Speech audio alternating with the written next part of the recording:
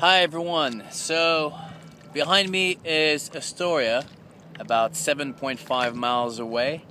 Begin the day at 7:30 this morning. By the time I arrive in Astoria, it's going to be about a 13-hour day, 45 miles. Had some good conditions, so I can't complain.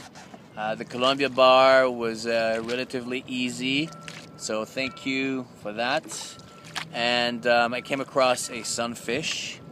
I fished on the way and I lost 4 salmon right out of the kayak.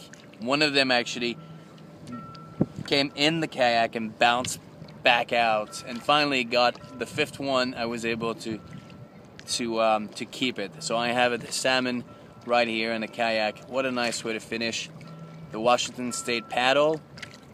And now Oregon begins. I'm going to be in Portland for about 4 or 5 days, I think. I have a fundraising event organized by Icebreaker and Next Adventure on Monday. And I have another private cocktail on Tuesday. So that's going to be really great for the Wild campaign.